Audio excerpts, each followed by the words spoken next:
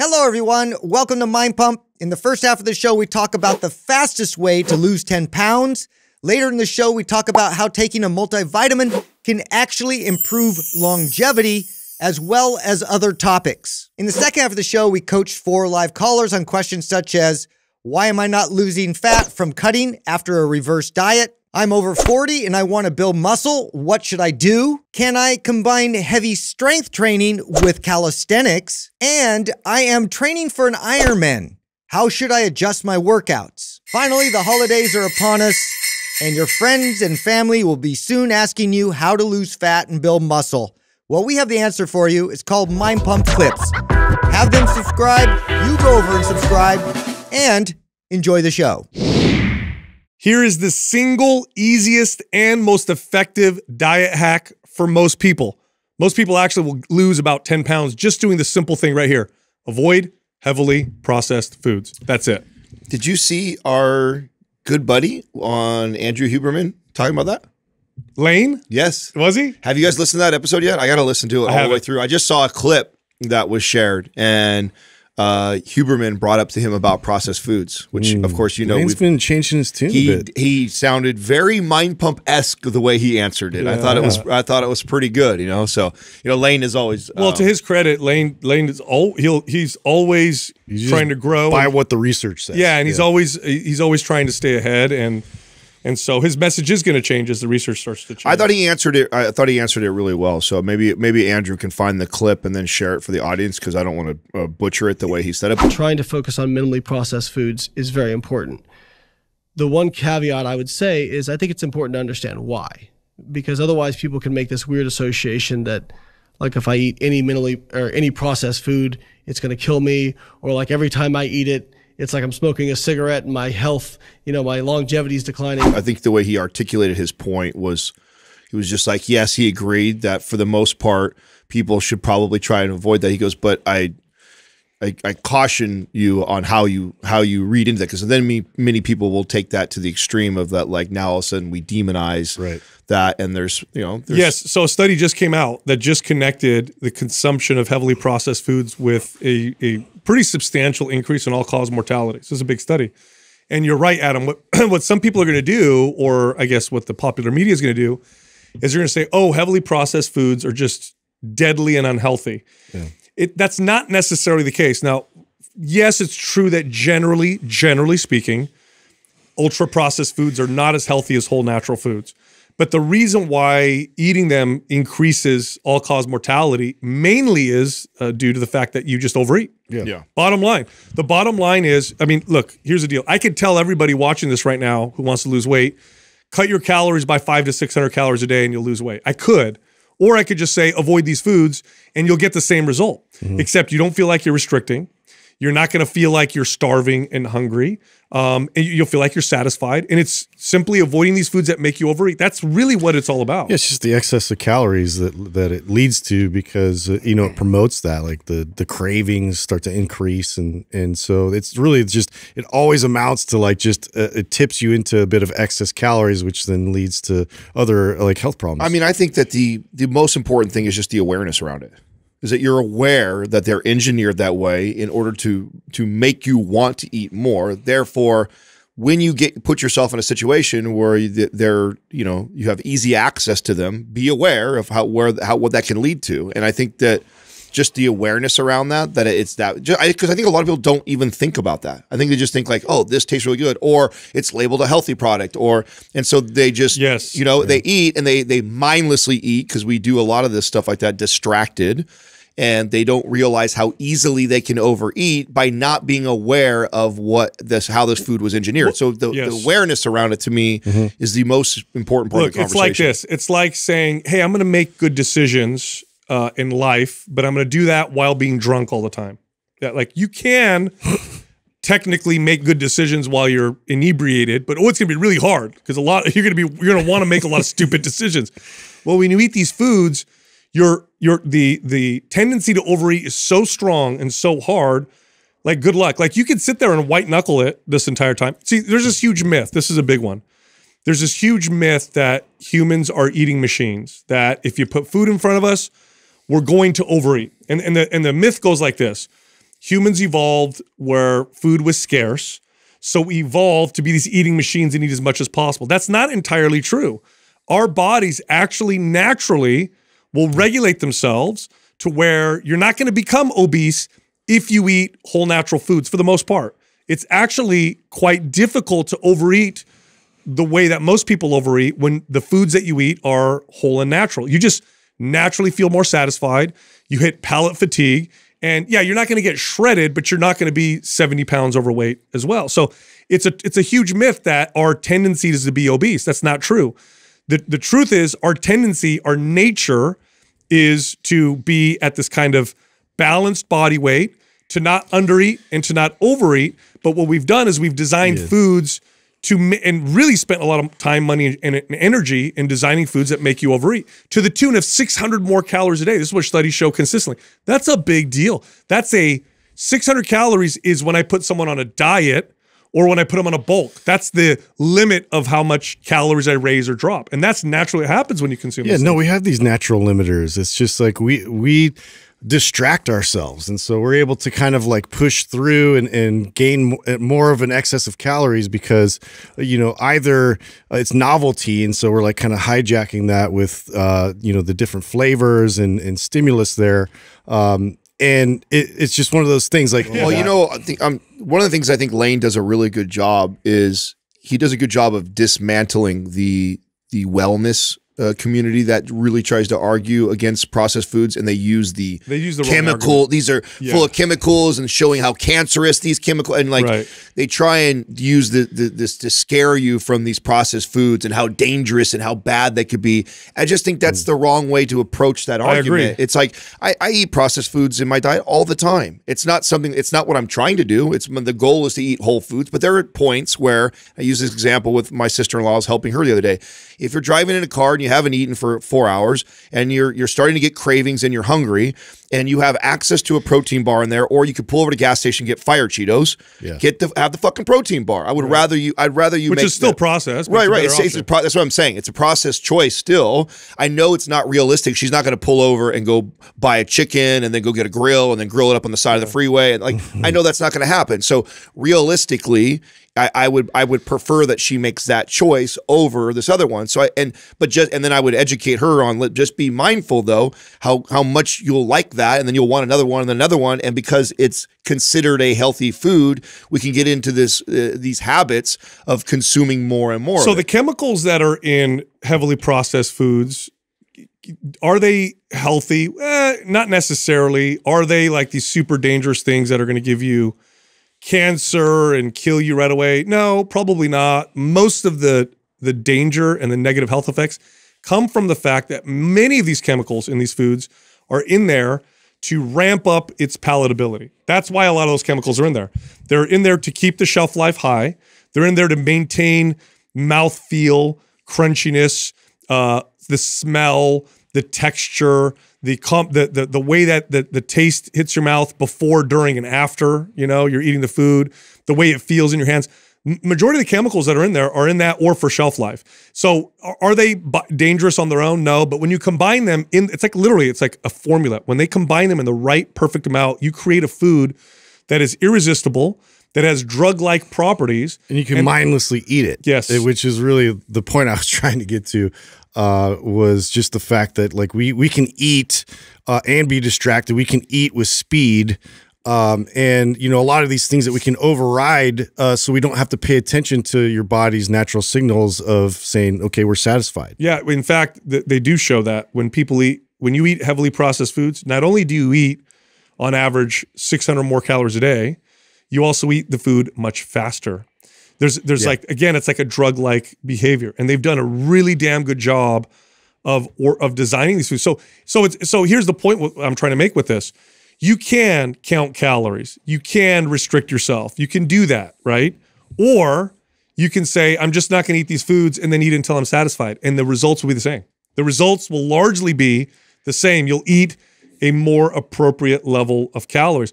It took me a long time to figure this out with clients, but when I did, this was the single most effective thing that I ever possibly did with diet. Where literally I'll tell a client, I used to love doing this. I'd get a client and I'd say, I don't want you to We're not going to restrict your food. We're not going to, here's what I want you to do. Eat until you're satisfied. Just avoid foods that come in wrappers, boxes, that have long ingredient lists. In other words, avoid ultra-processed foods and just eat as much as you want normally and eat until you're satisfied. And they'd lose 10 pounds. And they'd always come to me and be like, oh my God, the crazy chemicals they put in these processed foods make you gain body fat. I said, well, not really like that. I said, you know that you eat more when you eat those foods. No, I'm eating until I'm full. That's exactly. Your full meter, it's like having a thermostat in your house that's set at 71 degrees, okay? Your heater is not going to surpass 71 degrees. What ultra-processed foods do is they take the thermostat level and they move it up to 80. So now the thermostat keeps running until you get up to 80. That's your hunger. That's your appetite. The thermostat on your appetite has been shifted when you consume these foods to where the only way to prevent yourself from overeating is to literally count your calories and restrict yourself. Otherwise, you're going to overeat. And this is why it's the easiest, most simple, and most effective diet hack. Did you guys see that that meme, the thermostat one for the dad for Christmas presents? No, yes. Oh my God, it's so good. It's like a picture of like an old school thermostat with a dial that you turn, and it's like to the left, less Christmas presents, to the right, more Christmas presents. More Christmas presents. That was so clever. What is it about dads and thermostats? It's so true. It is. It's a control thing, dude. Is it a control thing or is it a temperature thing? Well, I mean, that's control, like in the fact that like I know I'm going to not get as good a sleep if somebody messes with that. And so that immediately triggers me. I'm like, yeah, don't mess with that. And remote control. TV remote control is the other one. Yeah. Like, who holds the remote control when you guys watch TV at home? Yeah. You guys do. Yeah. Almost the same here. It's the guy. Did your dads do this? My dad used to do this where he, of course he was the dad. So he'd have the remote and we'd watch TV and he'd doze off, while we're watching something. And it's something we don't want to watch. So I'd go and like, take the remote control from his hand. He'd wake up all pissed off. Or if I changed, at one point I bought another remote control. Yeah. So when he falls asleep, I could change. Oh, yeah. How does he know? He's asleep. I'd change the channel. He'd wake up, put it's it like back. a sixth sense. I'm like, Dad, you're sleeping. Why do you care if I change the channel? We used to get these big things about him. Oh, yeah. Ethan tried to pull that on me. What's up, everybody? Cyber Monday. It's an extension of Black Friday. 60% off every single MAPS workout program, including bundles. 60% off everything, and you can use this code multiple times. There's no limit. Go to mapsfitnessproducts.com. Use the code CYBERMONDAY for the discount. Now, I'm going to give away, to celebrate, a super bundle. This is a huge bundle of workout programs. So one of you can win, but you have to do this to enter. Leave a comment below this video in the first 24 hours that we drop this episode. Subscribe to this channel, turn on notifications, do all those things. If we like your comment and declare you the winner, we will do so in the comment section, and then you win free access to the MAPS Super Bundle. All right, here comes the show. Hey, so Adam, I got something funny to tell you. Okay, tell me. So I think this is labeled as the greatest like loss of wealth, or the fastest loss of wealth. Yeah. Did you see the FTX guy file bankruptcy? Is that okay? That's the crypto guy? Yeah, the guy that was worth like billions and billions of dollars. FTX CEO and name brand crypto billionaire Sam Bankman-Fried. Yep. Okay. He lost 94% of his net worth in one day. Yes. Why does that make my stomach hurt? Well, listen, his net worth went from $15.6 billion in one day to $1 billion. Oh my God. 15.6 to 1. I mean, you saw the that's crazy. Yeah, I mean, I think it was Zuckerberg lost like 70 billion in a day or two. That's crazy. I don't know where we're at total right now, and of course it fluctuates as the market goes up and down because so many of these guys are tied up. So much of their net worth is tied up in these companies, right? And so obviously as the share, if the market goes up, the market goes down, whatever.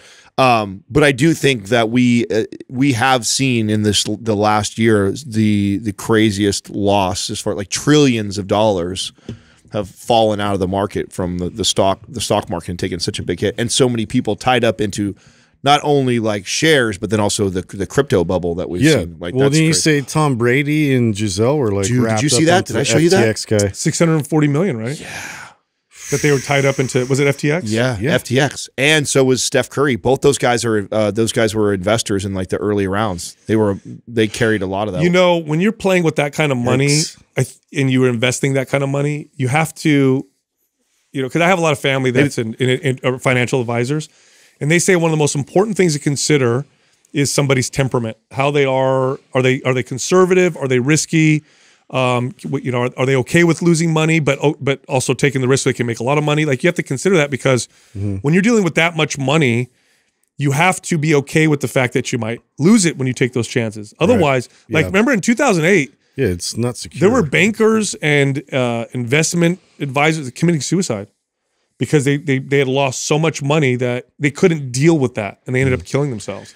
So you gotta know that when you're playing with that much money, you gotta be okay with, well, if I lose it all, you know, how am I going to be? Am I going to be okay with that? Now, wasn't there comparisons to the .com bubble with this what's happening and shifting with crypto right now? One of you guys was talking about that before. Yeah, I mean, it's very similar to what we've seen. I mean, what we saw during the .com, just like I think that you know, cryptocurrency and NFTs, I believe, are here to stay and are going to be the future. Just like you would have said back in 2001 or whatever it was, that the .com era is going to change how we do business forever, as it did. The problem there was only a few major companies that came through. Exactly, and then the I forgot. I've seen statistics on the likelihood that you would have picked one of those, you know, 4 or 5 companies that ended up like the Amazons that took off. The likelihood of that is like as likely of you like hitting the lotto. It's like the same thing going on in the NFT and the crypto space. Is that this? And so many people think that, you know, Bitcoin is so stable because it's like the big one, the first one, stuff like that. And I so disagree now with that. I just think that we just don't know.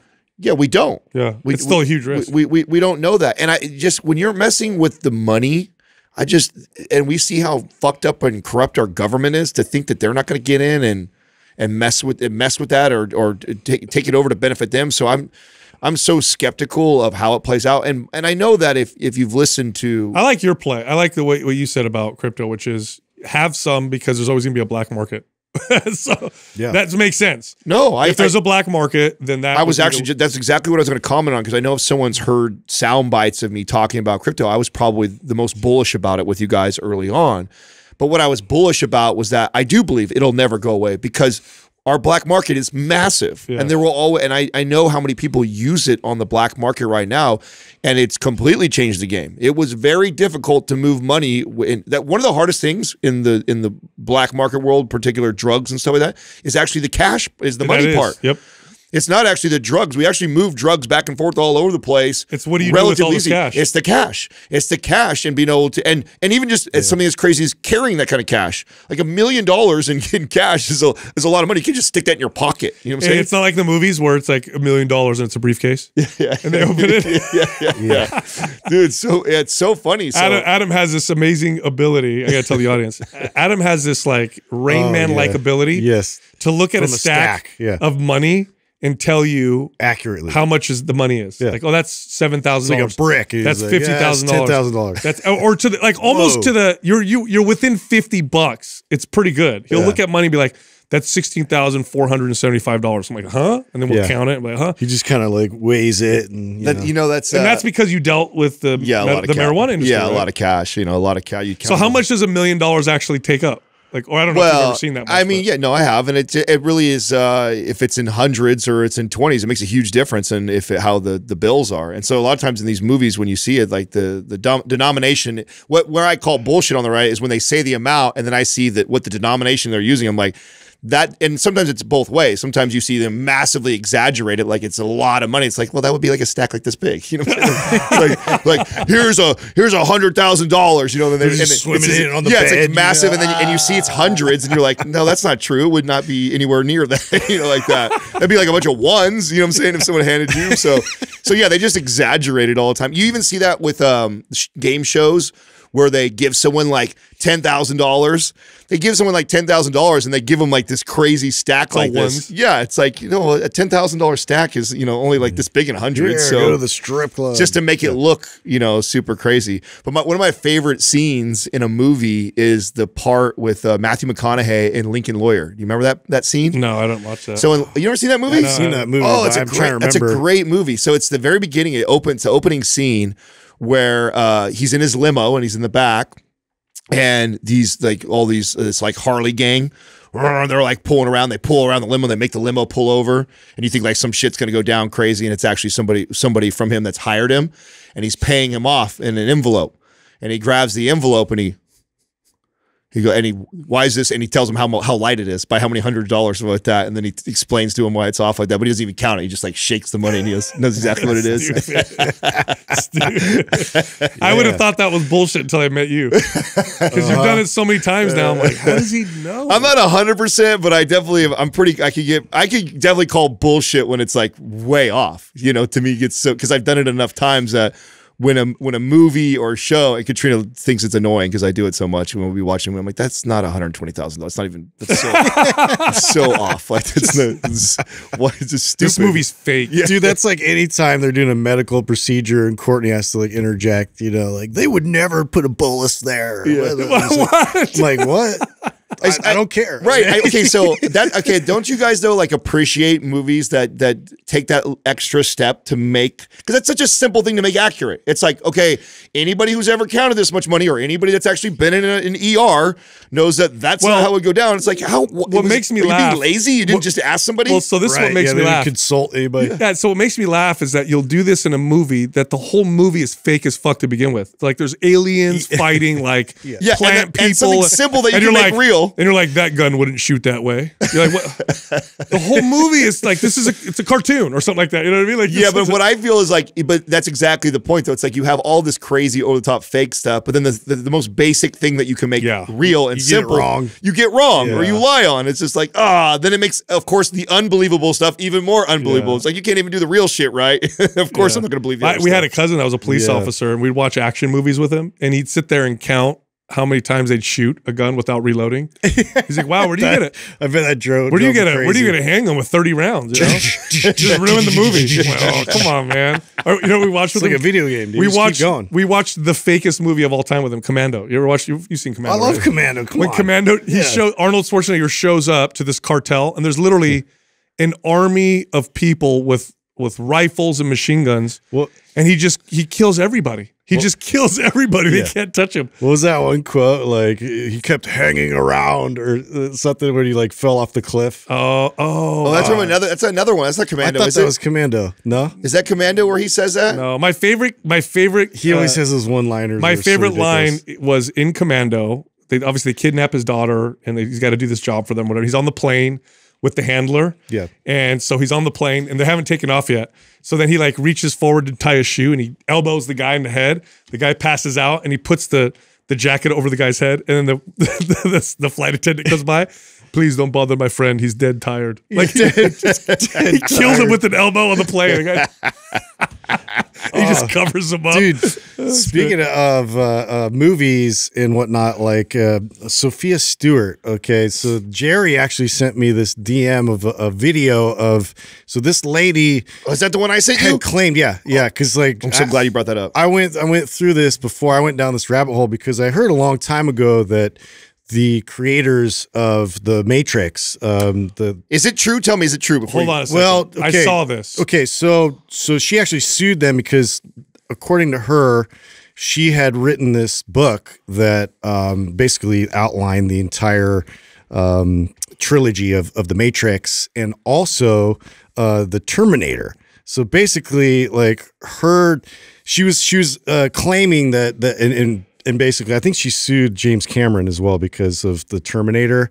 But basically, like John Connor and all that was the prequel to Neo and everything in the Matrix. She said that the Terminator happened first and that Neo was the son of Connor. And it's all biblical, right? So it's like this whole like... So the machines... prophetic... ended up turning into the Matrix. You know what, though? They did do did you watch the Animatrix? These are like the cartoons that show kind of what happened before. Right, so there's some holes to the whole thing as well. So wait, back me up, because I just saw the same thing too. Jerry sent it to me. I sent it over to you guys to figured you guys would be able to fact check it better than me because I don't get into this stuff as much. I don't know if I didn't look into if she actually wrote the book. Like, she did. Yeah, so she did. Okay, so I looked into that, and she didn't actually publish the book till like 2006. And which book had claimed the Terminator? So it's called so it wasn't the Terminator. Third Eye. I think it's she's saying that they all ripped off of her. Yeah, the Third Eye. Yeah, so she's saying that like she entered this contest to basically write for a comic book, and said that Wachowski brothers, I think is their name. Yeah. That they stole all of her content, and then made a movie. Are the out of it. Wachowski brothers who wrote Terminator? No, Matrix. That's Matrix. Yeah. So who wrote James Terminator? James Cameron was responsible for that. was he for the first? He claimed that so James Cameron claimed that he thought of it because he had a nightmare about like some robot coming to kill him, and so that was like the inspiration. Did James behind- Cameron do the original Terminator? Yeah, he did the first one. yeah. Oh, I thought he just did Terminator 2. No, that was his whole franchise. I think too he didn't make much money off of it initially because of the deal that he worked out. Oh, really? So there's this whole thing with that, like. But yeah, it was interesting. I didn't know Terminator was part because I heard about the Matrix that this lady had claimed that these brothers stole her idea in a sense. I'm from surprised this you didn't book. go read that book now. I want to. Yeah. Yeah. Say it sounds interesting to see, like, if you were to read it, if it lines up really well, like, bro, Yeah. this is way too close. So that she took him to court, she didn't win. Like that's the other thing. So it's like her claims are just claims, unsubstantiated claims. So it's like you kind of have to. But you got to kind of wonder, okay, someone like James Cameron, who's got a lot of power, a lot of money, probably a lot of connections, and this small novel writer. You know what though? You know, kind of this happens a lot. You know, though, dude. it does. But you know what annoys me about this? Yeah. Is I get it. You had a great idea, or you had an idea, I should say. Yes, That doesn't mean it's worth lot. anything yet. It doesn't mean a lot. Like James Cameron turned it into like what goes into making this crazy profitable franchise. Part of it's your idea, but that's a small part of it. The idea is the smallest part. Well, I mean, and I tried to explain this to my friend who always gets in a debate with me about that because like he hasn't actually executed and put like the idea all the way through together. It's like this. Dude, it's such a bigger thing. It's like, imagine if in 1990 I wrote a paper and I said, man, you imagine if we had a cell phone that you could touch the screen and do this. And then they make the iPhone. I came up that's with that my idea. Like, okay, good, great. Well, not to mention, It's so lazy. everything is built on other people's ideas. Everything. Yeah. Your phones, all electronics, the clothes you wear, the mics we're talking on. If somebody else had an idea like it before, that person either did it or improved upon it and then made it, and then somebody else goes and improve. I mean, it's like the idea that everyone is this complete original thought is hilarious. She got it from the Bible, so somebody Exactly. say so. She got it from like biblical stories. You know what this reminds me of? Yeah. Do you guys remember years ago? I'm not going to call anybody out, but so I'll keep it vague. But we had an idea years ago when we started Mind Pump that we would have this network where we would have other podcasts under us. that was definitely all right. Hold on a second. We communicated this idea to this other fitness podcast at the time, which was big at the time. Now they're not really, they're not anywhere. But they took this idea from us and implemented it. And we never implemented it because we couldn't work out the logistics and there were lots of issues. Well, anyway, they implemented our idea and it tanked. We're like, oh, thanks for trying that out. Now we know for sure it was a bad idea. I'm glad we didn't Thanks for being the guinea pig. I'm glad we didn't do that idea. Anyway, not going to say who it was. But let's just say we'll just put that out there. I bet if you're an OG, if you listen long enough, you could piece that together. Hey, so you want to hear some weird statistic? Yeah. So this is crazy. I just read this. Do you know? Okay, so the average 5-year-old laughs 100 times in a day. Average 5-year-old? Yeah, like kid will laugh like 100 times in a day. Okay. Do you know how many times the average 40-year-old laughs in a day? Once or twice. 4. Oh yeah, I was gonna say it's 4 low. times. Yeah. 4 times a day. God, we just lose Miserable fucks. Yeah. Holy shit! I laugh 4 times an hour. I laugh all the time. You see that chart that I was sharing with you? I think Dr. Molly was the one who shared that. I showed you guys where that shows as you get older how lonely you get.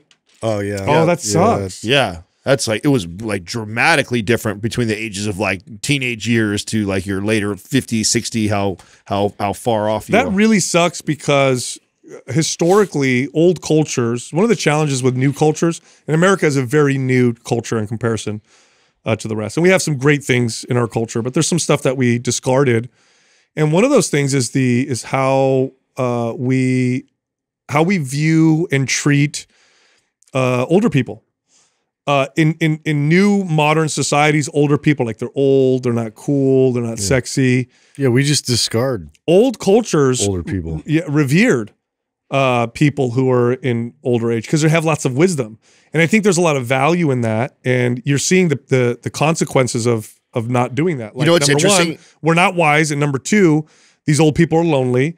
We don't treat them very well. It's terrible. You know what's interesting, Sal, is while you're talking about that and bringing up the whole. I'm looking at the chart right now that I was just referring to, and it's comparing like your partner, your coworkers, your children, your family, friends, basically your interaction with people, and all the lines are kind of close. Right around 40 is when it like makes a clear like split. So around 40, you lose a lot of touch with a lot of those people and become more and more lonely. Ironically, the same time that you just referred to the 40-year-old laughing only 4 times a day in comparison. Yeah. That's interesting that it happens around that age, right our age right now. So we're about to get miserable. Yeah. Well, hey, you know this. Doug, are you I'm not miserable? gonna let it happen. What do you think? Take a look at me. Yeah. He smiles. I'm laughing all the way to the bank, guys. He's happy. He's happy all the time. I mean, anyway. All right, another cool statistic. This one's kind of crazy. I did not realize that this was a thing. There was a study done in, there was over 1,000 British and American people were surveyed. Okay, so 1,000 people were surveyed. This is wild. I didn't know this. 1 out of every 30 people, so it's not a lot, but it's still people, poo in the shower. Poop in the shower? 1 out of 30 people admit that they have pooed, feces, caca, Dude, how in the shower. Ugh. I mean, I pee in the shower. That's completely Everybody acceptable. pees in the shower. you have to Not like everybody. There's actually a stat on that. That's actually, it's like 1 in 4 or something. Really? Yeah, I've actually Peeing in the seen shower it. is fine. dude. Pooing in the Okay, in so your you- shower, by the way. I don't pee in everybody else's shower. Let's talk don't logistics take a shower in your here. house I and mean, pee. you got to like waffle stomp that down, and it's a Bro. whole process. Why Like, would come you? on. What are you doing? How lazy are you? Are you just in there like, I get mad at Katrina for getting her hair stuck in the drain. If I walked in and she was taking a shit in the shower, I'd fucking flip my lid, bro. oh my God. Well, you probably called Yeah, 911. she's like, well, there's no hair in there, though. Yeah. What? Well, okay. Now, this makes sense having managed big gyms. Well, Because I thought that was kind of a cultural thing. No, I don't know. But if these are American and English people. So, Yeah. I mean, I guess, look, you manage gyms. Yeah, Once or you've seen twice a year, you'll find a poo in the shower. Well, you know the other this thing that- makes sense now. You know, I know Doug loves when we talk about poop. The other thing that you saw in the gyms, remember like some cultures that stand up to poop like over holes and stuff like that? They would actually stand on the toilet. Yeah, I and know. they would You'd shit. see their shoe prints on the toilet and then seat. you come in and you see like shit all over the place. You're like, I don't understand how there's shit on the back of the wall. Like, what is going on? It's so baffling. Yeah. That's Yeah, that's they- different. That's a bad tummy though. Capital McKee, man. I used to see that all the time. I at that- know. at There's that just gym. some of those bad behaviors like that. I'll see like sometimes too, like culturally, some people just throw trash like outside their car. Oh, that's Just I'm like, what? Yeah, that's like asshole. who does this? Yeah, Says the that's- guy that mixes recycling with trash. yeah. At least he puts it in the garbage. Touche. At least he puts it in the garbage. All right, I got another cool statistic. I'm not perfect. I had some pretty. I found some pretty cool statistics. Here's another cool one. Did you know that one man makes enough sperm in 2 weeks that he could theoretically impregnate every woman on Earth Whoa. in 2 weeks? Really? That's how much Game sperm on, he made. dudes. No, you still got to. You still got to. There's still some logistics there, bro. Well, dude, I mean, That's a lot of sperm. Yeah, That is a lot. And along those lines, Look at Genghis Along Khan, those dude. lines, let's hear this. Along That those guy lines- was a commercial productive. transition, please. no, it's not. Ah. A lot. You know why we're so hyper, by the way, everybody? Yeah, You know we why are. we're so hyper? You want to do a commercial? This is true. Yeah. We all drank Organifi Peak Power. Is What do you that- guys think? I by the was way? so hyped, I was like forgetting. Things. What do you guys think My about mind's it? going I too like it. fast. I like it a lot. It's great. Yeah, I like it. It feels really good. It's Tastes smooth. good. It's got like a nice little lemony I aftertaste. told you guys this Yeah. is the best. People are gonna take this and they're gonna be like, "This is the Okay, best so pre-workout for ever the used." audience, No, because I'm hyped. I really liked Pure a lot too. So tell me, so this has caffeine, Pure does not. Yes. What else is different between their Pure blend versus what you have in Peak Power? Well, Do you it's know? got coffee factor. What's it called? Neurofactor, which is really good for BDNF in the brain-derived neurotropic factor. So literally, it's like miracle grow for the brain. Then it has lion's mane, but that they make sure to put the fruiting body in there. A lot of people don't realize this, but when you look at a mushroom, the cap, the fruiting body, this is where you get a majority of the good stuff.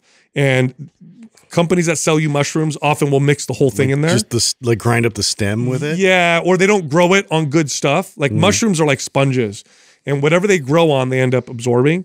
All right. They grow. This is legit lion's mane good stuff. But anyway, it's a combination of compounds that give you this really nice euphoric high. It feels really great. So, I really hope that this product does really well.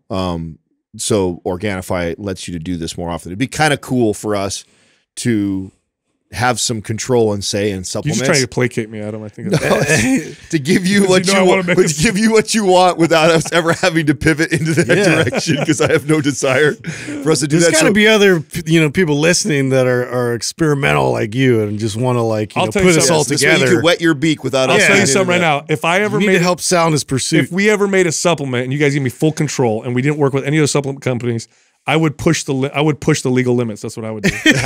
I would make a supplement that would be wild. So and it wouldn't necessarily be a health supplement. It would be like, here, try this.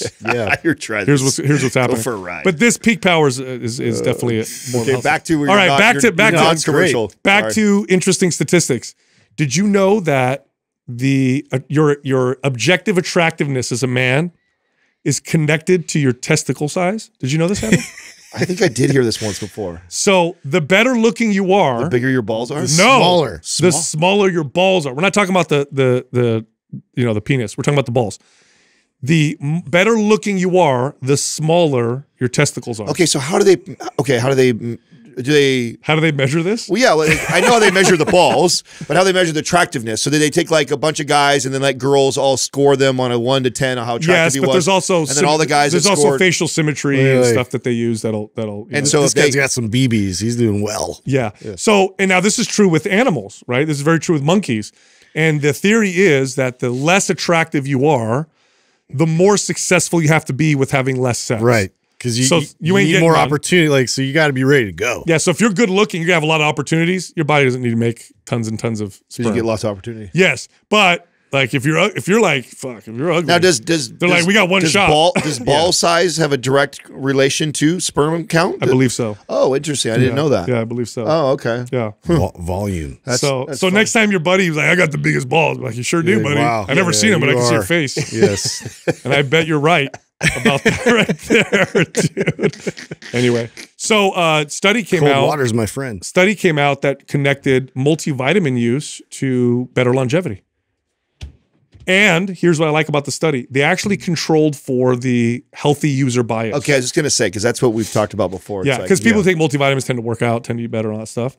They actually tried to control for the healthy user bias, and they found that people who take a multivitamin, once they control for all that stuff, they tend to have better longevity. And they think it's probably due to lower rates of nutrient deficiencies, obviously, because a multivitamin helps cover that really stuff. And it's not because immediately I would assume it's because of the care, and they that's one thing that they care about, and everything else is sort of compiles after that. So there's probably value in taking a multivitamin. Do you know, are we getting better or worse? Meaning as a whole, Depends. like is the society getting better at hitting more of their nutrients, or are we getting worse at it with all these foods that are fortified with nutrients, with all the supplementation? Historically better. Historically better. Okay. But over the last 30 years, worse. When I say historically, you compare us now to 100 years, 200 years ago, like way better. Like people aren't getting rickets, but 30 years, 20 years, we're seeing more nutrient deficiencies, mainly because people eat less whole foods. And the whole foods that we do eat are less nutrient dense. Vegetables, fruits. I feel like that's what I was. There's alarmists out there that are kind of saying that from the soil, like we're not really getting the actual density that we should be from these. That and the plants. sun too. Don't you believe that there's so much? Yes. I feel like about the sun. Vitamin D is one of the number one nutrients. Well, that and we know that already. I just feel like that there's more to that than just what we realize already too. That there's got to be more value to getting out and getting in sunlight than what we've already figured out. Yeah. And the amount of us that are stuck indoors now. And I do think there's some validity though, because Courtney started to do her own vegetable garden outside, and I told you guys about these carrots. Like we had these carrots that literally they almost like tasted like ginger. They were so packed with like minerals. Yeah, and it was just like, whoo, this is spicy. Like I've never had like a spicy carrot. I was like, this is weird. But it's like it was, it was like the soil was like very rich. That sounds like a cute pet name you'd give your spouse. You spicy carrot. Get over here, you little spicy carrot. That's Jessica. She has the weirdest. She calls Aurelius. That's my nickname. Little pickle or something like that. Yeah. Oh, you little pickle. I'm like, what? Why would you call him a pickle? I don't know. It's cute. Anyway, I got to call out. I got to make a call out right now. I got to call out our YouTube producer, Andrew, because handsome. this Call guy. him out. Yesterday, I go out in the parking lot, and somebody's fucking. Did he mess with you? Calling my name out. Yeah. And I'm like, and it's coming from a speaker somewhere. And I'm like, what? It's like, Sal DeStefano. So I'm like, what the fuck is going on? Mind pump, Justin. Yeah. If I get in the car because I can't figure out what's from. Like, I'm just going to get in the car and leave. And I drive off. And then one of you guys says he just got himself a new car that lets him do that. Yeah. I'm like, you fucker. The new Tesla makes you can speak out. You can speak through it. I didn't know that. Yeah, dude. I didn't know you could do that. So he's been fucking with us. Yeah, and it whole like time. distorts the voice a little, so it's like kind of low and muddled. And I'm like, dude, this is creepy. And was so so I kept weird. looking to see who's saying it, and there's a guy like in a truck parked there, and I started looking at him. I'm like, what's up? Like I'm a fan. I'm like, hey man, and he's just like looking at me like, what? Yeah, dude. There was a guy having Felt like an coffee. idiot. Thanks, there was a guy Andrew. having coffee. I thought it was him, and I was like waving at him and everything. And he's like looking at me like I'm crazy. Yeah. I'm like, I'm just gonna get in my car because I don't know where this is coming from. I'm out of here. It's like, is it God? Hey, what's up? So I wanted to add. I want to add something to our quah that I think would be kind of cool, and I would like us to be consistent with it in every episode. I believe that we've been doing this long enough that we can do this, where one of us recommends a follow. So somebody that one of us follows that puts out content. And I like it does. it. I obviously fitness is our wheelhouse, so of course we'll probably recommend a lot of health and fitness people that we think are promoting good information or good message. But that we promote somebody, talk about why we follow them or why we like them. But at every episode that the listeners will get some sort of a recommendation of someone who we like, and it doesn't have to necessarily be in there, so we can go in any direction. But I think we could commit to that. You think we could do that? Absolutely. I'll start with the guy recently who I just shared it in my story because I've just found him, and I like the idea of promoting somebody who I see is like up and coming that probably a lot of people don't know who he is. I think he only had like 20,000 followers, maybe. 17, I think, even 15 or 17,000 followers, and he got our attention because he redid a TikTok video of this kid that kind of was trying to clown on Sal. Because I said deadlifts are good for the back. And he's like, no, Dude, they're not. it's so funny. Biomechanically, blah, blah, blah, blah, blah. And it does build a lot of muscle. Okay, you ask anybody who's built. Not really. Yes, really. Big word, He big did word. exactly what I was like when I saw that video initially. I was like, oh, somebody needs to counter his counter, and then he did it. I He was did. like, oh, this is He brilliant. did. And of And course, his information is good. I went through yeah. this So guy's I went through his Instagram. stuff first. I wouldn't recommend him just because he rebutted Sal getting clowned on. But then I went through his content and his programming. I see the stuff that the way he recommends to like a beginner lifter and stuff like that. I see the way he communicates. It's legit. Yeah, very legit. I think and you could tell he's intelligent, and you could tell that he communicates it in a very practical, reasonable way. And I love people like this. And I especially get annoyed by like the kid who he was countering, where these kids like to take sound or clips from their textbook that they just learned, and they try and like make a huge argument around something that is so specific, but there's so much more nuance to the point that like Sal was trying to make in that video. And so his Instagram handle, I believe he's on TikTok too, but his Instagram handle that I found was look like you lift. So it's all good information. Yeah. So shout out to him. My commitment to the audience is that one of us three will bring somebody who we've either recently found or that we've listened to for a long time or we really like to add a little bit of value to the qual. Check this out. Did you know you may not be absorbing all the nutrients that you take in? Did you know that if you have digestive issues, that could really hamper your fitness progress? Well, there's a company called Masszymes that makes digestive enzymes for athletes. Digestive enzymes, the good ones, break down proteins, fats, and carbohydrates to help you assimilate those nutrients, get those nutrients to the target tissues so you build more muscle, burn more body fat, become healthier, and reduce gastrointestinal issues like bloating, constipation, and diarrhea. Check this company out. Go to masszymes.com. That's MASSZYMES.com/Mind Pump. Then use the code MindPump10 for 10% off any order. All right, here comes the rest of the show. First caller is Kara from Iowa. Hey, Kara, how can we help you? Hi, how are you guys doing today? We're doing good. That's awesome. So, obviously I have to say thank you. You guys are awesome for everything you do. You've taught me way more than any of my certifications have. So thank you for that. Hop into my question then. So my main question is, how can I lose body fat after kind of like a failed bulk? I consider it. I don't know if I need to do more of an aggressive cut or if I need to like up my activity or something. So I'm kind of confused on where to go. I've been working out for a little bit here. Used to eat super low calories about 3 years ago. Slowly started weight training, slowly increased my calories to about 1,400 for a little bit. And then at the beginning of the year here, I went on an actual bulk where I increased my calories to 2,200, started running anabolic. That worked pretty well, but then tried to cut, didn't see a lot of progress there. Ran HIIT, didn't see a whole lot of progress there. And now I'm in the end of symmetry and not sure what I should do after symmetry to lose a little bit of body fat there. Okay. How long were you at low calories before you did the bulk? Like in the beginning? Just like how long in general? Like you said that was your first bulk. I'm assuming before that you were almost always kind of in a low calorie state. Is that true? Yeah, pretty much. Always usually around 900 to the max. I went to was like 1,400 calories. It's going to take some time. You're going to have to live in the 2,200 calorie space while continuing to focus on strength for a while, because your body's a little resistant, right? So when you drop your calories, it adapts right away, and you're not seeing any weight loss or any fat loss.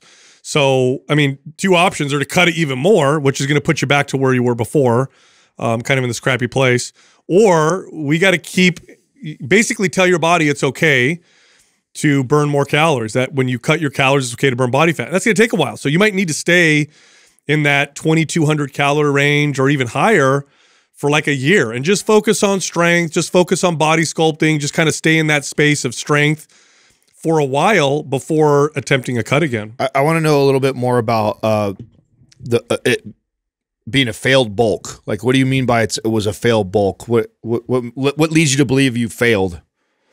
Yeah, so I knew you guys were going to ask this, so I had a good reasoning, or a kind of good reasoning. I feel like it failed because I felt like I gained some muscle, but it wasn't a lot. I felt like I gained more fat than muscle.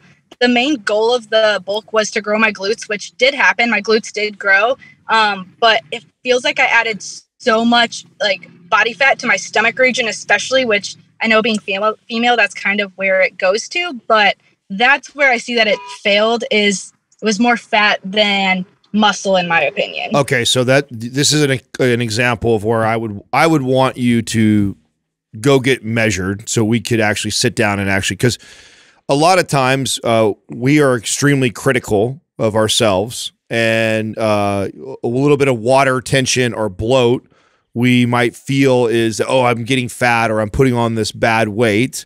But because you said you saw strength go up, you saw your glutes did build, which was the focus. So definitely we were moving in the right direction. Now, there is a possibility you added a little bit too many calories too fast, or maybe your activity level didn't increase at all, or you might have reduced it. And so there is a possibility. I'm not saying that you're wrong, that you didn't put more body fat on than muscle. That's possible. But I would want that data. Like I would tell you, like, okay, back to Sal's advice, let's stick to this a little bit longer. Let's go get your body fat tested right now. And then let's test your body fat in, let's say, a month or two, following the calories that I want, following the programming I want. And then together we could sit down and go like, okay, you added 7 pounds to the scale. How much of that was fat? How much of that was muscle? And to determine on, are we going at this too fast or not? Because some of what you might be experiencing might be more psychological than it is actual. Did you do any circumference measurements in terms of like overall? So I did not. I had worked at a gym last year when I was around 1,400 calories, and I did body fat testing there. I was about like 50%. I was pretty low for a female. So like you could kind of see my abs. Like I looked pretty ripped, which I loved, but I knew for my health I needed to go up in body fat a little bit. So I'm wondering if it is more like psychological, but I didn't do any specific body measurements, which I can start doing that now. I want to get some calipers to actually do my body fat at home since I don't have like the in-body scans anymore. But yeah. Yeah, so you were at 15%. You don't know what you're at now. How much weight did you gain on the scale? About 10 pounds. I was about 115 when I started. I'm roughly 125 and she got stronger? now. Yeah, and you got stronger. You're fine. How tall are you? I am 5'3". Oh, you're good.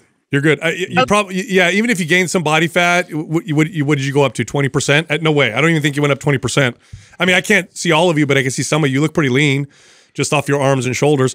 So I wouldn't worry too much. I'd say I'd stay in that slightly higher, in that higher calorie range for a while, and just focus on building strength and stuff like that. And you don't want to obsess too much with staying in the mid-teens of body fat as a woman. That's still, to live there is kind of low. You want to be in the high teens, low 20s most of the time. It's okay to go down to 15 here and there, but you don't want to live there. You don't want to live at 15%. For most women, that's just a little too lean. Yeah, I mean, I'm sensing it. It's more psychological for you. You're probably used to being very lean and eating low calorie, and now you're eating more calories than you ever have. Totally. You might have put on a little bit of body fat percentage, but here's the thing: you go from eating 1,400 calories to eating 2,200 to 2,300 calories.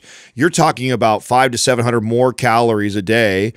You're going to have more carbohydrates in you naturally from that. You're going to have more water retention naturally because of that. So, and then also potentially, now that you've increased calories, there could be also foods that are messing with you a little bit, that are causing a little bit more bloat and water retention too. So that is something that I would, while I'm coaching you through this, I'd also be kind of paying attention to how certain foods are making you feel, and that maybe when you eat certain things, you get that feeling of, oh, I just feel like I feel fat, or I feel like I put on this weight. Like, so I'd be also asking questions around that. But I think you're doing fine. How often are you lifting weights? So right now we're running symmetry, and we're in the last part of symmetry. So doing the weightlifting, like the 5x5 for the 3 days, and then the smaller sessions in between. So it was like 3 times a week, just because we got full-time jobs and it's crazy now. So we're wanting to try to go every day for like 30 minutes. So kind of follow what symmetry has laid out for the last phase, but tweak it a little bit after we're done. I feel like decreased after doing symmetry though, which probably makes sense because I haven't like actually squatted for like 2 months at this point. But what was when you said your strength went up when you went on your bulk, give me some ideas of where let's say your squat went up or your deadlift went up. What were the differences in weight? So my deadlift had went up a decent amount. I was at, I think, like 135 to 140 for my deadlift for about 4 to 5 reps roughly. And it's gone up where I can probably do like 165 to 170. Really good about it. My squat kind of just plateaued though. Like, we just started doing this last part of symmetry yesterday, and I was doing 135, and I was tanked after that. Like, I'm sore today, and I know I put it too hard. Yeah, you got a couple more weeks of the 5x5. But when you went on the bulk, did your squat change? It didn't really feel like it changed much, but my form also wasn't great. So I'm wondering if it was more my form that decreased and increased. Well, I mean, a 20-pound gain in your deadlift is big. Yeah, you gain 10 pounds. I would get you up to 135 body weight at where you were body fat percentage wise and how much you're working out. I think 135 would be even a good body weight for you and be relatively lean and strong. Like I said, I think you should live in the 22 to 2,400 calorie range for the next year and just focus on getting stronger. And then after that, see where you're at and see if you want to do a cut. What probably will happen is towards the end of the year, as metabolism starts to really ramp up, as your body gets a little bit more comfortable with, burning body fat, you may actually find yourself get leaner at the end of that year anyway. But yeah, I think that's where you need to be though. Okay, so I get married next August, so I kind of want to be lean at that point. Do you think at August would be a good point where I could cut, or is that too soon? I think you could wait because of how lean you keep yourself already naturally. I would keep you in like a bulk or higher calorie until like June, till like 6 weeks before the wedding. Yeah. And then 6 weeks, I would slowly bring you down. Yep. Yeah. Yep. Because you are already pretty lean already. I would keep the calories pretty high all the way until the final 6 weeks. And if we've done a good job, you've added a little bit of weight, and you may even be able to add more calories. In a perfect world, I've got you up to 24, 25, 2,600 calories a day. And then you cut down to 2. Yeah, and then I cut you down to 2,000 calories, and you lean out really nice, like heading into your wedding, and you're eating more than you've ever ate before. That's a perfect world for me. But part of that is overcoming the eating more than I've ever ate before and the psychological mind fuck of, oh God, I feel fat, or oh God, I feel, and when really you're not. And so getting some objective data, I think, is something that will help you. So go get the body fat percentage. And so long as you didn't jump up to 25% body fat, which I don't think you did, I think you're doing just fine. Okay, sounds good. So just right. keep bulking, You got stronger, and Do we Awesome. recommend the next Thank you, guys. program? it. Well, I think I mean MAPS I would go anabolic. MAPS anabolic, and then you could go MAPS aesthetic after that. Do you have anabolic? we do. I have it through somebody else, so I don't personally have it, but I do have access to it. Yes. Okay. You know that you're not supposed to do that,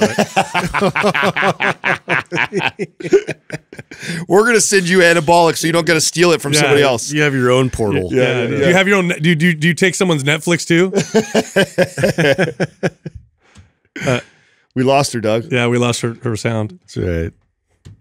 Yeah, the voice went silent here. That's all right, Kara. Listen, we're gonna send you MAPS anabolic, so you don't have to steal someone else's anymore. And then after that, go for MAPS aesthetic. Okay. Thank you. You got there it. you go. Thank you. Yeah, so I thought she was honest about that. I wonder how many people do that. Oh, you know, a lot of people I tell you, it's if you've been in a cut for a long time and gotten your calories down, and then you do like one bulk and expect your body to just react when you cut back down. Oftentimes, you got to stay there for a while. Well, to me, this is psychological. Totally. She's 15. You could tell she's still lean. Used to being in phenomenal, walking around with abs. Yeah. Okay? You're walking around with shredded, abs as a female, more rare than as a male even. So she's walking around with abs. She decides she's going to go on a bulk for a while. She's only been running it for a few months. Right. She goes up, would you say 10 pounds on the scale? Yeah. Yeah. 10 I mean, pounds. 3 to 5 of that is water right out the gates. So, I mean, 5 pounds. And then she got stronger. Yeah. So we know some muscle got built. So, I mean, maybe she put 2 pounds of fat on. Yeah. Which is fine. Nothing, which she needed to. Yes. So, I mean, I think most of the time, more often. And then, but I do want to highlight how even more challenging this could be. Like, let's say because you start eating more calories, you end up allowing sometimes more foods and more variety into your diet. And sometimes you allow food. I've had this happen before where a client, I have them bulk and have them increase like with an avocado or something. And they actually have some sort of a reaction to an avocado. And I have no idea. And they're telling me like, I feel so fat. I feel so bloated. And so with the increase of calories, the increase of water and carbohydrates. Any and then, potential for inflammation goes that's way right. up. And then a And then food their weight goes up a and lot. then a food that kind of disrupts them a little bit, that also makes them feel that, feel even worse. And so then in their head, they're like, oh my God, I'm getting fat. And it's like, no, you're not. You're doing a great job. We just need to figure a few things out. Totally. Our next caller is Wade from Colorado. Wade, what's happening? How can we help you? Hey guys, how are you? It's Good. it's great to be here. I appreciate everything you do and taking the time with my question today. Awesome. Thank you. I think I'll just jump right in with the kind of broad question, then maybe get into the little details and personal items. So my main question is, how dialed in does someone have to be to put on muscle at age 50? I just turned 49. I'm about 6'2", bounce between 185, 190 pounds. I've been weight training pretty consistently for 10 years now. But aside from some noob gains, I've never really put on much size. I tend to hover around 13 to 16% body fat. When I cut, I feel kind of scrawny. And when I try to put on weight, I kind of feel like it just goes to my belly. So other issues I have, I guess, calorie wise, I'm trying to bump it up. I kind of had the Justin problem of not eating breakfast for, a decade or more. So I'm looking at my notes. The last couple of days I tracked 2,500. I'm kind of missing my protein goal. So I know I need to bump that up. My fat intake seems really high, which I was kind of surprised. Yesterday, for example, I hit 120 grams of fat, but only 100 grams of protein. So I know there's some things I need to dial in there. But other than that, what advice can you give me? And for someone my age, my goal being to put on muscle and then maintain it. Wade, you'd be a blast to train right now. Yeah. Because there's like some real, honestly, you have just a couple subtle tweaks and I think we would just respond. You're also doing pretty good. 6'2", 190. That's the other thing. 13 to 16% body fat. What's less of a factor is your age is actually less of a factor here. What's more of a factor that I would consider with muscle gain, besides the stuff that we could change that we'll talk about, is the fact that you've been lifting for 10 years. So it's really hard for anybody to build muscle at any point, but especially after 3 to 5 years of training. After 10 years of training, it's really hard to gain additional muscle. Now, I noticed in your question, you mentioned our muscle potential calculator and how it would say that you have all this room to grow. What you need to understand is the muscle potential calculators use top-level natural bodybuilders as the criteria, and very few people have those kinds of genetics. So it's basically telling you, with all the perfect training and diet and sleep and amazing, crazy muscle building genetics, this is what you can reach. So most people aren't going to be able to get there, and I wouldn't necessarily use that as like a hard target. But look, first off, just getting your protein up to 150 to 200 grams of protein a day is going to make a huge difference. Huge difference. And consistently. Every day. It can't be a day or two and then you fall off for 3 or 4 days. It's really low. You want to consistently be hitting that every single day. And honestly, I'd be pushing you higher than that. Like that would be, we'd fall back at the 150 range. I'd be pushing you up to 200, trying to get 200 would be the goal. Yeah. And then I know that some days you might fall a little short. And then what are you doing? Are you following one of the MAPS programs right now? Yeah. So I've run anabolic twice, performance. I just started HIIT just to kind of change things up. I changed my training from evenings because it was inconsistent to mornings now. So doing the short workouts is kind of helpful there. Yeah. I don't like HIIT for you if you're trying to build. Yeah. I don't know. Yeah. That'll build stamina. That's not going to build tons of muscle. I would go MAPS Strong or MAPS 15, but do the advanced version where you're doing 20, 25 minutes every day. That actually might be pretty good for you, but less is more. As you get older, less is more. So here's what happens as we age with muscle building potential. And yes, you start to reduce the capacity to build muscle, but that doesn't really start to kick in until a little later. You're not really there yet. Now, what people tend to point to is, lowering testosterone levels. But what people don't realize is androgen receptor density tends to go up as we age. So a healthy 49-year-old may have, lower free testosterone than a healthy 29-year-old, but his androgen receptor density is going to be higher. So as we age, if you're healthy and working out, you'll see the androgen receptor density go up. So I wouldn't worry too much about the age thing. I would do really, really good workout programming. Less is more, especially after you've been working out for 10 years already, and bump your protein. And you can take calories away from fat. You said your fat intake was really high. If you don't want to gain body fat, I would do a calorie trade. Cut the fat, cut however many calories from fat and make up for it with protein. And you can do it with, lean cuts of meat or protein shakes. But I think Whole Foods is going to be your best option. I think if you just mainly focus on hitting your protein, the rest will fall in suit. You'll probably gain, honestly, if you got your protein up, even if you kept your calories the same, you'd probably gain like 3-4 pounds of lean body mass just from doing that. I literally think I would just have you focus on protein. I'd be like, go get that. And then I bet a lot of the other macros fall into it. So long as you don't eat like an asshole, you don't just totally go off the rails and eat fast food or do some shit like that. Focus on hitting the protein intake, make that a priority. And then I like MAPS 15 right now, and then move you into MAPS aesthetic after that. So Doug is going to send MAPS 15 to you right now, so you have access to the advanced version. Do the advanced version of MAPS 15. The last thing that I would recommend you do, even though you didn't say anything that would lead to this or complain, just because you're coming up on 50, is to get blood work done and just see where your hormones are. Yeah, I don't know if you've done that. I haven't done blood work, but I've done like the spit test and stuff like that. And I started working with Dr. Cabral's team. Okay, good. Oh, you're good. So I think I'll be good there.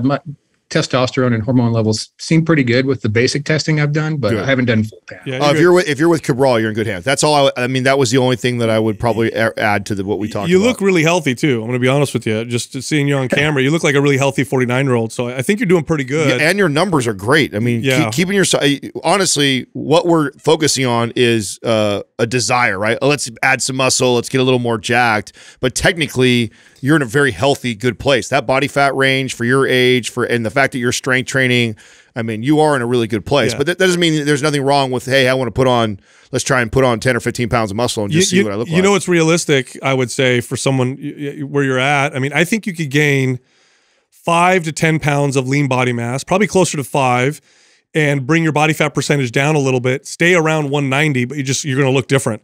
You know, if you lost 5 pounds of fat and gained 5 pounds of muscle, doesn't sound like a lot, but at your body weight and height, it would look pretty different. You'd have a different looking physique. You'd definitely be able to tell. And that's a lot of muscle for somebody who's been working out for 10 years. I know it doesn't sound, I say 5 pounds doesn't sound like a lot, but to gain 5 pounds of lean body mass after working out for 10 years, that's a good amount of lean body mass. Yeah, and I'm kind of committed to, you know, the slow and steady. I'm giving myself a good, you know, year or two to kind of work on this. I'm very goal oriented. I used to do a lot of obstacle course racing, and I did some Muay Thai for a while and things like that. So when I have things that I'm training for, I'm a little more focused. So this is kind of my switch of mindset to try to train just to build some mass or chase strength or something like that. Yeah, the protein intake alone is going to make a big difference. Yeah, it is. Yeah. It's going to make a huge difference. That'll be like 2-3 pounds of lean body mass right away. But the combination of switching programming, adding the protein intake up consistently, I think right away you're going to start to see. Yeah. Do you supplement? Do you take creatine? I do just creatine and krill oil right now is the only thing I take. Good. Well, you're on point then. Yep. Mm-hmm. Okay, so stay the course, up the protein, trade some bad calories for some better calories. Yep. And follow a different program. HIIT is not the one that you need to follow for what your goals Mass 15 Advanced. We're sending that over to you. And then stay in touch with us, Wade. Reach back out in a month or two and let us know how things are going. Awesome. I appreciate you guys. You got it. All right, Wade. Thanks. Oh, wait, I got a quick follow-up. I almost forgot. Oh, sure. I wanted to ask Doug how his training has changed since he's the oldest of you guys. Yeah, I pretty much follow MAPS programs to the T. I've done anabolic probably close to 20 times. I've done aesthetic, strong. Those are some of my favorite programs. Symmetry is one of the ones I just finished up most recently. But now I've cut back my training a little bit and doing the daily, the MAPS 15 minutes advanced type workouts. So I've really enjoyed that. And then as far as the protein is concerned, yeah, for me, I was tracking my macros, and I was discovering I also was very low on my protein, high on the fats, and so I've been really focusing on hitting the protein targets. So what have you done, Doug, to do that? Like, do you do a different breakfast now because of that, or do you add something in the day that has allowed you to stay consistent with that? Yeah, so anytime I'm eating, I'm concentrating on, making sure it's high in protein. And oftentimes I'm looking for, what is it, like 10 grams per every 100 calories or 150 calories I'm eating. And again, that's just cutting out carbs. That's actually reducing fat and focusing on eating lots of meats and high protein foods. I mean, I love the creatures of habit for breakfast. I was doing 2 eggs every morning for breakfast, but the creatures of habit has been great for me because that's 30 grams of protein right there with only 350 calories. So I'm right in that target range. Yeah, someone like Wade, who has been skipping breakfast for a very long time, I love the creatures of habit as like to insert that because it's easy to suck that down because doesn't feel like it's. He also weighs heavy, more than Doug. So Doug's probably aiming for 150 grams of protein a day.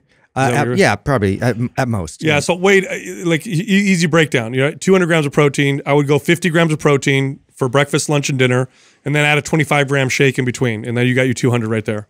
Yeah, I've done that as well, as add some protein powders throughout the day. Yep. It makes a difference. Yeah. Definitely. Yeah, I do the creatures of habit. I just started doing that to help with breakfast, and that seems to help a lot. So. Good. Yeah, if you hit 50 grams of protein with breakfast, lunch, and dinner, there's 150. 25 grams in between protein shake as a snack. There's your 200 grams right there. Okay. Excellent. All right, Wade. Thanks for calling in, man. Thanks, guys. I appreciate it. You got it.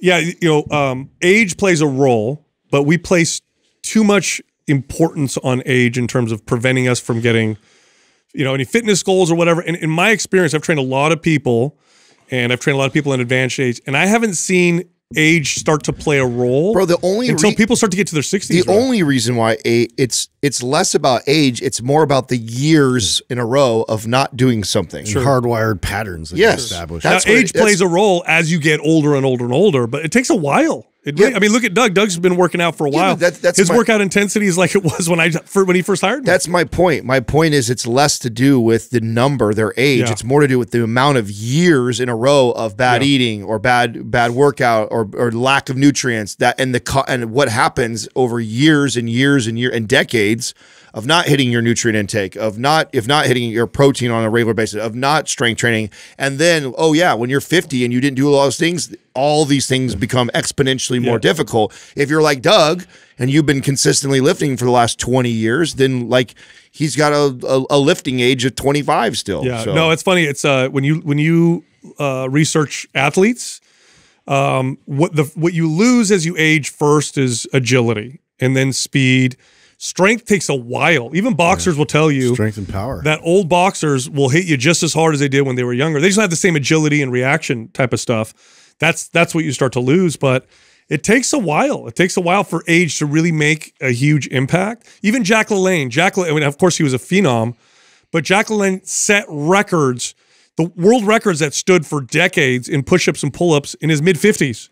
In his mid-50s, he set those. And he didn't say that he had to modify his workouts till he got into his late 60s. But again, compared to his peers, he was light years ahead, right? So the whole age thing, that really starts to make a huge difference much later. Our next caller is Ty from Illinois. Ty, what's happening, man? How can we help you? Hey, what's up, boys? Thanks for choosing my question. So basically, a little background information on me. I'm 22. I'm actually a new personal trainer in this year. Basically, I've focused for myself mostly on like developing some calisthenic skills and doing more hypertrophy training.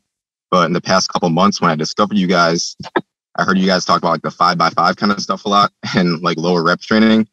And I've been kind of curious to implement that with myself and also with clients. I think it'd be, just beneficial for me to have that experience, the firsthand experience when I give that to them. But I still want to keep up with my skills in terms of like learning to planche and handstand and all that stuff. And I was just kind of wondering what the best modality you guys could give me to like, I guess, help work on both a little bit, like my max strength and also the skills, basically. What do you guys think about him doing something like MAPS anabolic, and then on his trigger days, he does like his calisthenic work?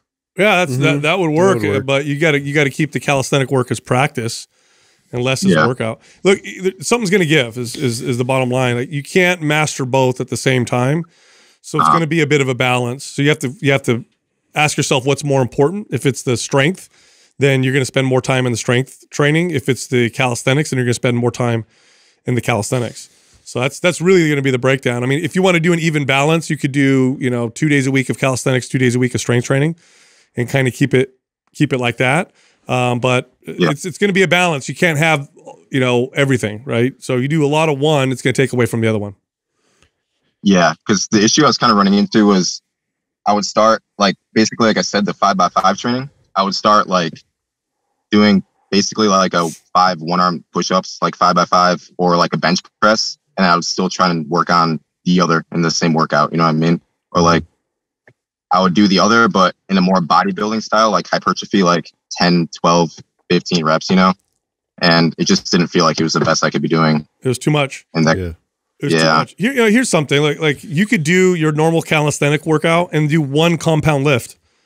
Just do one 5x5, and that's it. If you do too much of the strength training with the barbells and dumbbells, you're gonna overtrain. So if you like the calisthenics, you want to keep it, but you want to build some strength.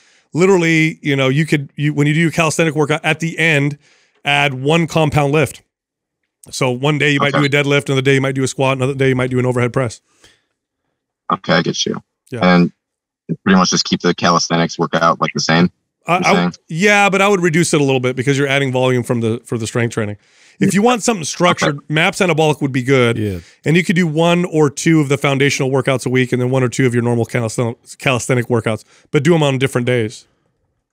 Are you willing to cycle that specifically? Like just go through a few weeks of just running a program and then coming back to calisthenics in terms of like using calisthenics as a skill, like Adam was kind of suggesting with trigger days, but like very low impact with that. But really focusing a lot more on the 5x5 style training to, acquire that as its own specific skill.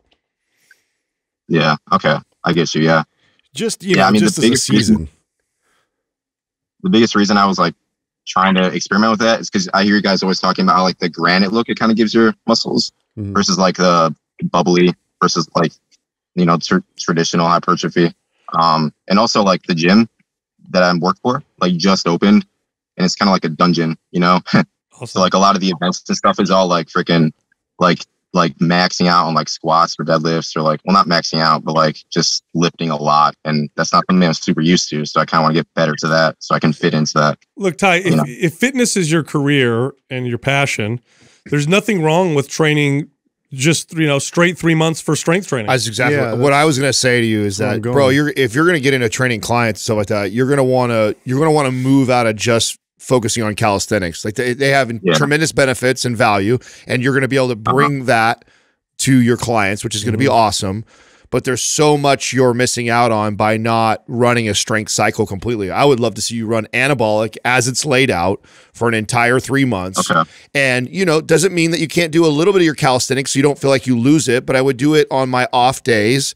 I wouldn't do it crazy intense. I wouldn't want it hour long. I would pop up and do some of my handstand work, some of your balance and stability stuff that you're messing around with. Or maybe trade out and exercise instead of overhead press, do handstand push-ups. Or something like that. Yeah, exactly. So there's ways for you to still kind of mold the anabolics like format with some of your calisthenics intertwined, but really try and run a really strength-based program for 3 months, because I think, one, your body's going to get tremendous value from it. And then even more importantly, what you're going to learn from that you're going to be able to communicate then to your clients is going to be the value of that is just, you can't measure that. It's going to be way better than just trying to figure out how to, work your calisthenics into run the anabolic cycle. Yeah, let's do that. Go MAPS anabolic. After that, you could do something like strong or performance, which I think you would enjoy. But there's nothing wrong with training specifically in a particular style of training for 3 months and then moving to something else, especially if this is your career and you enjoy doing this. Yep. Yeah, of course.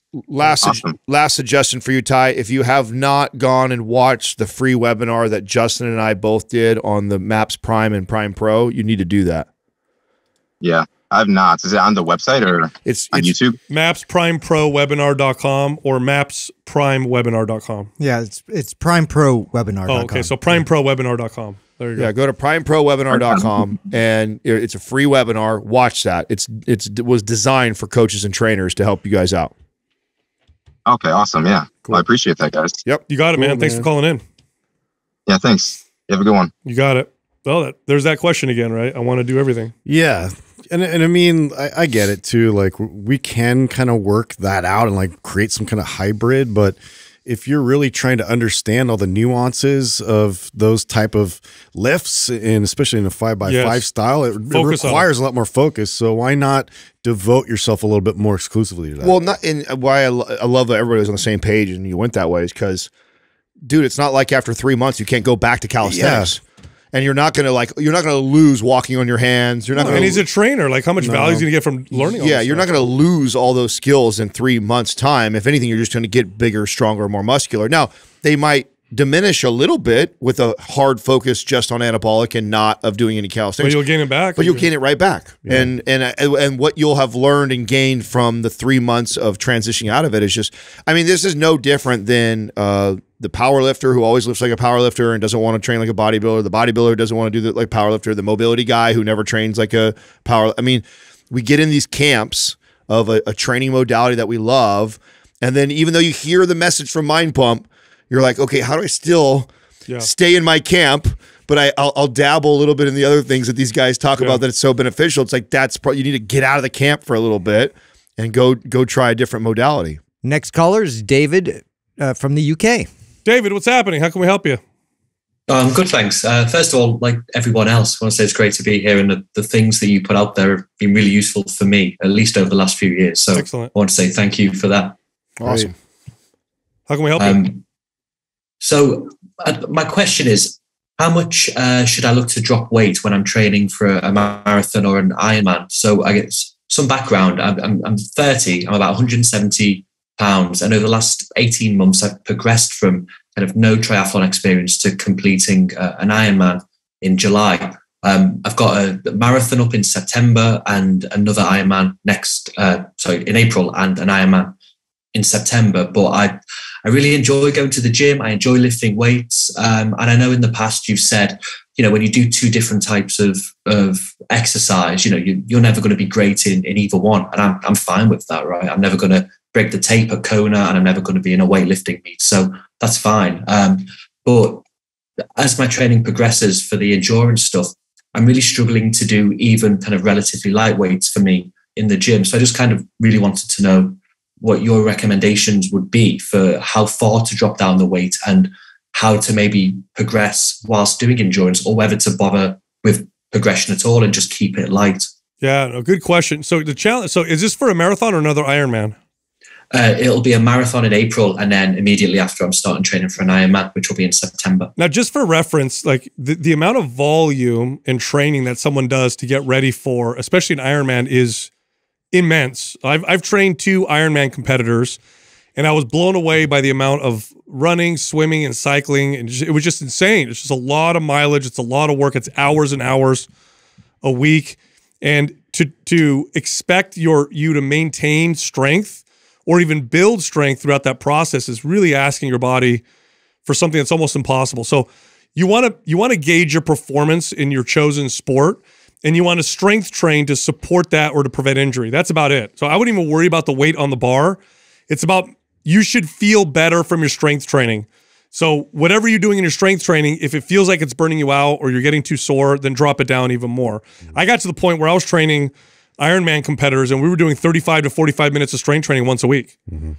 And the intensity was moderate at most. It was moderate. Anything more than that, and it's just supportive. It was too much. Yeah, really just helping out to bring stability to your joints and making sure everything's like working and connecting properly. So yeah, way less than you probably imagine. Now, my recommendation for this is different today than probably would have been just actually a year or two ago, and that's based off of a great conversation that we just had with Corey Schlesinger.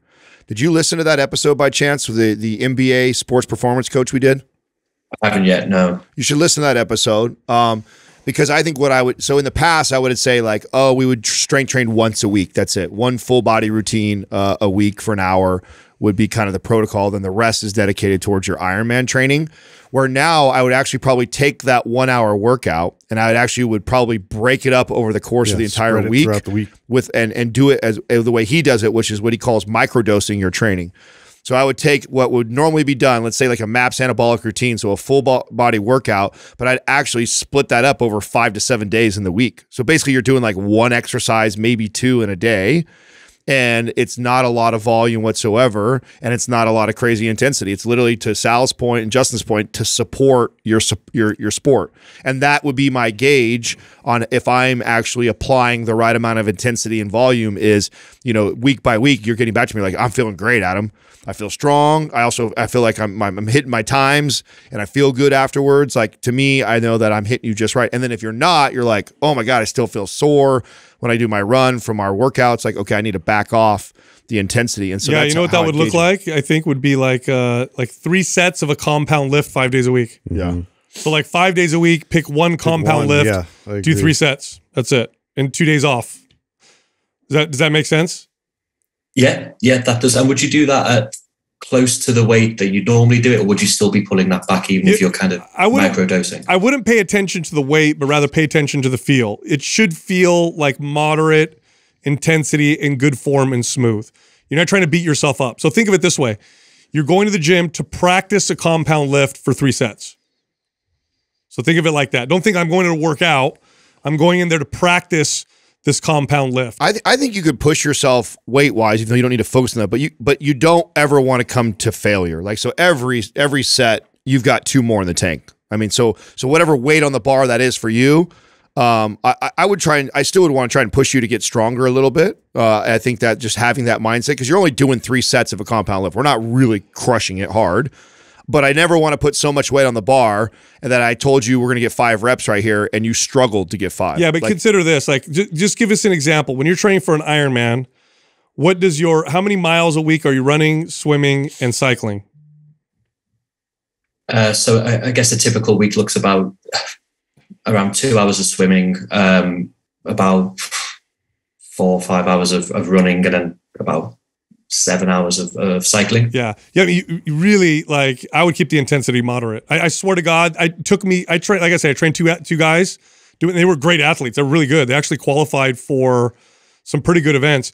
And it was like anything over moderate intensity, because it's so much. The easy goal is to lean on what Sal's saying, which is go really easy and light, too easy and light. And then if you are feeling better, a little bit more, and just slowly increase it until you start to see. That's what you'll see here. Until you see adverse effects happen to your performance. Should energize you a bit, feel like it's benefiting you, not like taking away from your performance. Yep. That's brilliant. Thank you so much. No problem, David. I'm gonna. Do you have MAPS Prime and Prime Pro? No, I don't. Okay, those would benefit you tremendously just for correctional exercise perspective, because one of the biggest challenges with training as much as you do is injury prevention. So I'm going to send you MAPS Prime, and then if you wanted to do something additional to that, that would be Prime Pro. Oh, that's brilliant. Thank you so much, guys. You got it. No problem. Yeah, the volume of training is so. I mean, did you see how many hours that was? 7 hours of that cycling. Was 7, 12, 13, 14. That's 2 hours a day every day. Every day. Yeah, of intense endurance type of training. Yeah, it's like it's ridiculous. Well, that's why I wanted to bring up the Corey Schlesinger episode, because in the past, if I had this, because I had athletes like this. Not a lot, but I had a few that I trained. And what it ended up happening was, obviously, early years, I made a lot of mistakes of trying to add like a normal strength training, like a dumbass. But then it turned out to be, like you said, an hour of training, and sometimes ended up having to reduce down to like 35 minutes. Now, after listening to Corey and how he works with these professional athletes in season, I would go, oh, this is how I would do it now. I would pick one exercise and I would do these micro changed doses. A lot of my thoughts around it. Oh, too. totally. No, I literally would get them. They'd come in and we would do 10 minutes of mobility. We do 35 minutes of strength training, which usually look like 2 exercises. 2, maybe 3, and then at the end we would do more mobility and maybe stretching, and they were done. And that was their workout, and I kept it moderate. And then we saw performance improvements. But when I did more than that, it would become detrimental. So it's one of those things. Look, if you like Mind Pump, head over to mindpumpfree.com and check out all of our free giveaways. We have free guides that can help you with almost any health or fitness goal. You can also find all of us on social media. So Justin is on Instagram at mindpumpjustin. Adam is on Instagram at mindpumpaddam, and you can find me on Twitter at mindpumpsal. This one's really important, and that is to phase your training. If somebody trains for a full year doing a bench press, and they're always aiming for 5 reps, if you compared that person to a person who did bench press where they did 3 or 4 weeks of 5 reps, but then they did 3 or 4 weeks of 12 reps, and then 3 or 4 weeks of, let's say, 15 to 20 reps, and then they'll throw in some supersets. At the end of that year, you're going to see more consistent progress from the person who's moving in and out. And less injury. That's another thing. You'll see less injury as well.